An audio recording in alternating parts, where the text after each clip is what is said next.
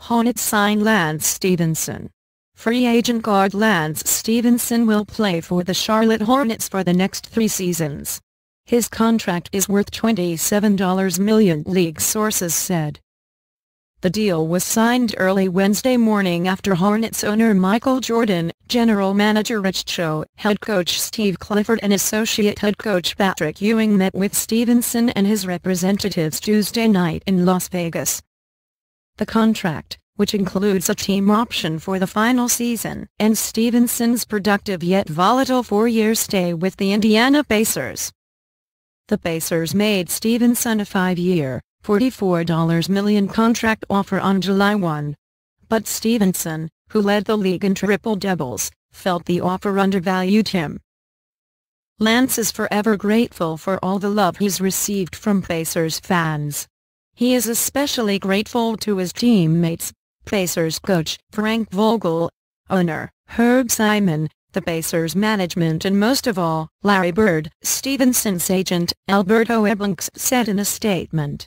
While we tried our best to come to the best possible terms for both sides, there was not sufficient flexibility in the terms of the contract, particularly the length of the contract. Reports throughout the negotiation process with Indiana have often strayed from the truth, but suffice it to say that it was less about the money. Lance will miss the city, the team and the mentor who helped transform him into the dynamic player he has become. He looks forward to making a strong contribution and beginning a new chapter with the Charlotte Hornets. The Pacers were unwilling to offer Stephenson a shorter deal, spanning 2 or 3 years, sources said. Indiana was also unwilling to increase its offer. The Dallas Mavericks had a 2-year $20 million offer on the table to Stephenson, contingent on the Houston Rockets matching their offer for forward Chandler Parsons.